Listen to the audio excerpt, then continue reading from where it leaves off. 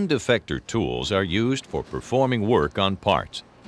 There are a multitude of tools used in conjunction with industrial robots, with the primary types including welding guns, paint spray nozzles, and various machining tools.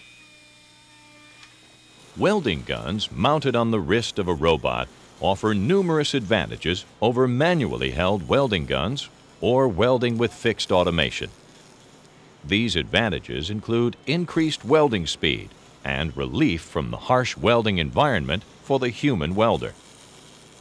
Robotic welding can provide dexterity, consistency, and flexibility to an operation while typically improving weld quality and ultimately end product quality.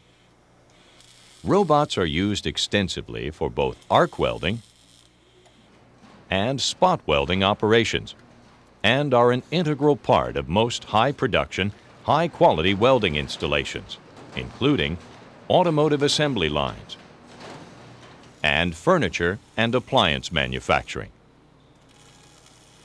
Using a paint spray nozzle tool mounted on a 3-axis wrist, a robot can apply a coating or other material to remote and hard-to-reach surfaces accurately and consistently.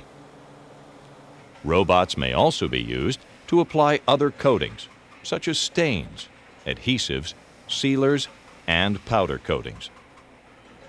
The end effector tools used for machining are dictated by the type of operation to be performed.